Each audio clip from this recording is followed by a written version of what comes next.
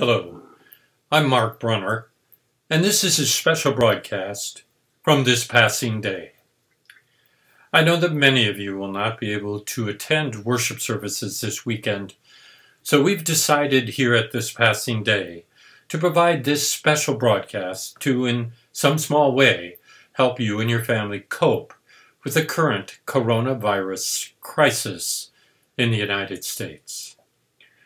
I'd like to share with you a message I presented in January of 2004. I believe that it's a message that resonates today with the current concerns we have about staying the course in the midst of a crisis. Be it therefore resolved. These words echo in my mind and remind me of the rich and great history God has bestowed upon this nation. There's not a founding or defining document from our rich history that doesn't contain these words somewhere within their texts. These 4 words tell more about the spirit and nature of this country than any other utterance or platitude assigned to our greatness as a nation. Be it therefore resolved.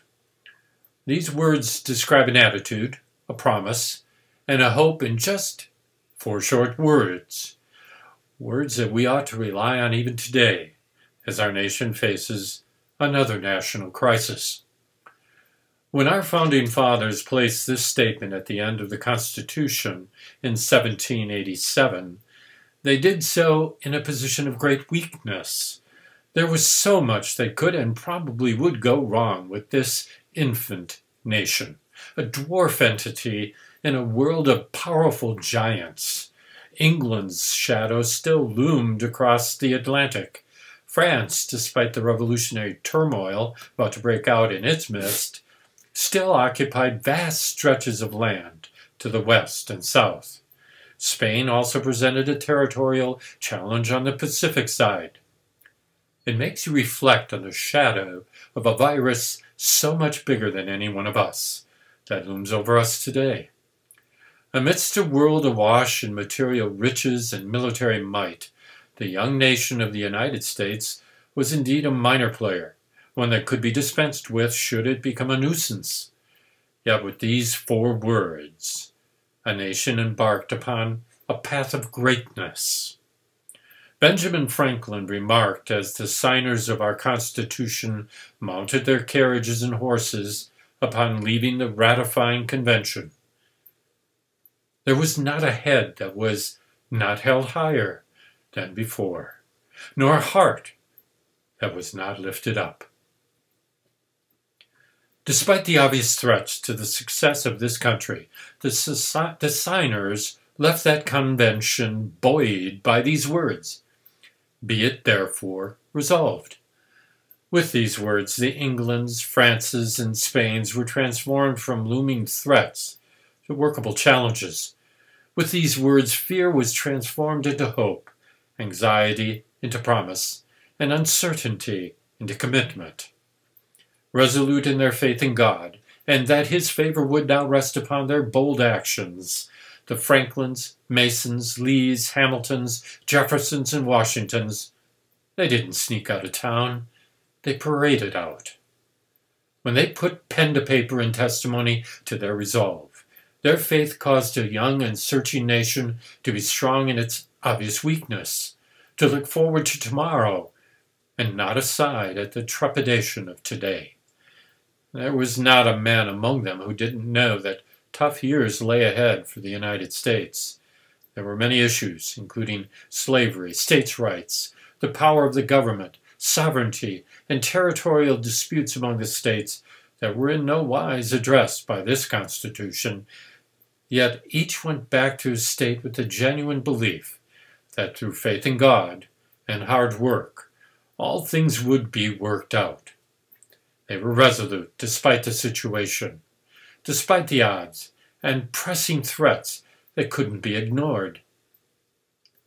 Perhaps we would be wise to adopt their spirit amongst ourselves, even in this hour of threat. One thing is sure. If these men had not put their complete and total trust in the Lord, that he would personally secure this nation despite the threats, there would have been no Constitution at all. The risk of failure was far too great to merit spending the time crafting such a bold and revolutionary document amidst such perilous times. But somehow these men knew that whatever the situation, the United States would come through with God's help, somehow. The risk of our failure as a nation today, as a people, as Christians, is no less perilous. The Lord is our strength and salvation. Yes, there are many things that might and probably will go wrong in the days and months to come. Of this we can be most certain. We too are small fry swimming in a sea of giant troubles. This is a worldwide crisis, bigger than just our country.